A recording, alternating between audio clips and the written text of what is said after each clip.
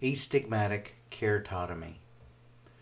It's such an invaluable tool for correction of astigmatism.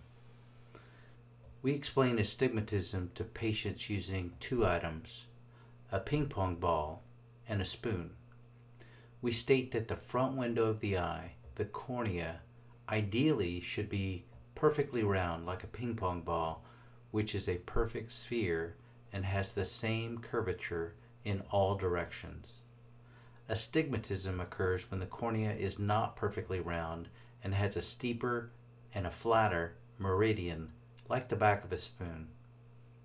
Astigmatism causes distortion and blur of image quality. The goal of astigmatic keratotomy is to reduce the astigmatism by making the cornea more round or spherical, less like the back of a spoon and more like the shape of a ping pong ball. If the cornea can be made more spherical, then the patient will see better. So who is a good candidate for astigmatic keratotomy? Patients who have myopic astigmatism where the spherical equivalent will result in a favorable postoperative refraction. AK works on the principle of coupling where the reduction in astigmatism will result in a 50% reduction in the magnitude of the spherical component of the refraction. For examples, let's take a look at some refractions. The first refraction, -1 sphere plus 1.5 diopters of astigmatism at axis 90.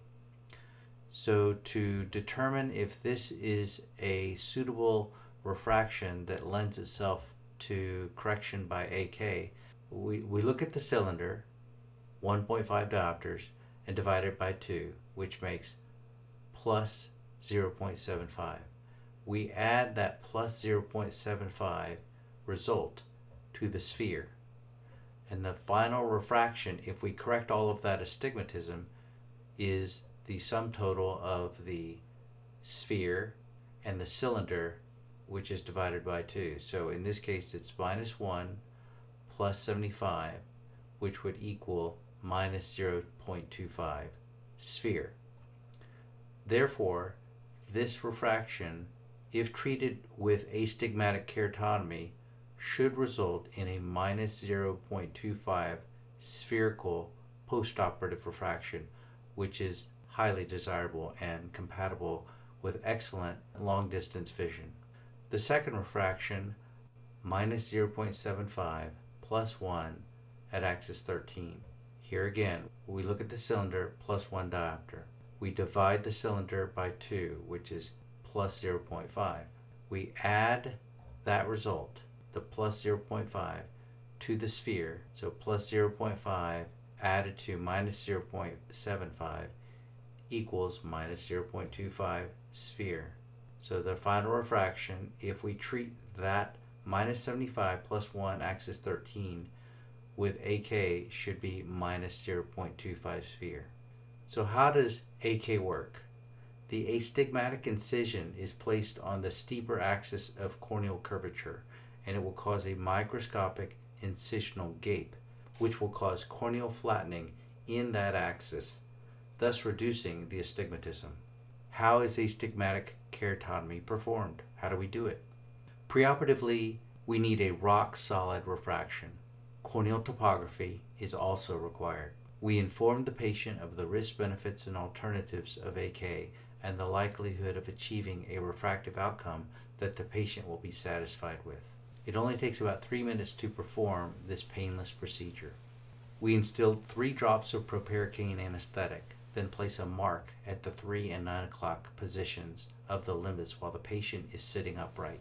Then the patient is reclined and positioned under the operating microscope. An eyelid holder is placed to keep the eyelids apart. The patient is then asked to look straight ahead at a fixation light.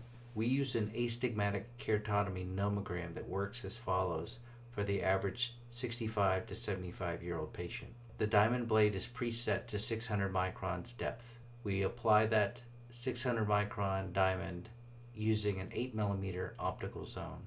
Each 2 millimeter incision, or 30 degrees of arc, produces 1 diopter of corneal flattening.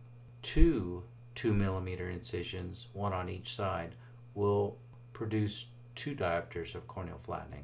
For younger patients, we will be more aggressive than this nomogram, making longer incisions.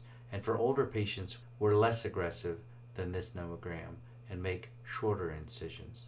So again, this patient has a refraction of minus 0.75 plus 1 at 13. We mark the cornea with an 8 millimeter optical zone marker painted with gentian violet ink. Then we mark the steep axis of astigmatism with an axis marker. Finally, we mark the length of the incisions straddling the steep axis. In this case, 1 diopter of flattening is desired. We set our calipers to 2 millimeters and then place the mark straddling the steep axis. A few surgical pearls. Stabilize the eye with 0.12 forceps with teeth to provide countertraction and prevent torque of the eye from the diamond blade. We either move the diamond away or toward the 0.12 forceps with teeth. Also, stabilize the hand with the 600 micron guarded diamond on the patient's face or cheek so that the diamond will move in sync with the patient if the patient moves suddenly. The incision usually takes about 5 to 10 seconds. We usually make one pass and then a pass in the opposite direction to make sure the incision is at the full depth of the diamond blade, set at 600 microns. So what are the results?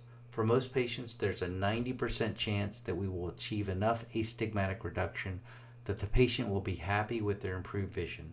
For 10% of patients, we will need to deploy LASIK or PRK to fine-tune their astigmatism, as AK sometimes just doesn't work well enough. But the beauty of AK is that it is quick, safe, and cost-effective. The supplies needed are an operating microscope, diamond blade, caliper, axis marker, optical zone marker, 0.12 forceps with teeth, and an eyelid speculum. We don't need a femtosecond or excimer laser, which carry much greater costs for the patient and surgeon. What's the postoperative management and the recovery? We have the patients use a combination antibiotic steroid drop 3 times a day for 5 days, then stop it. The patients usually return 1 week after their procedure so we can assess their refractive result. Patients usually have a scratchy sensation or some stinging for at most 3 hours. Virtually all patients should be able to resume normal activities the same day, and for most, vision improves within 1 day. I hope this tutorial on astigmatic keratotomy was helpful. It's a super useful tool and technique for treatment of astigmatism. Thank you for your time and attention, and have a wonderful day.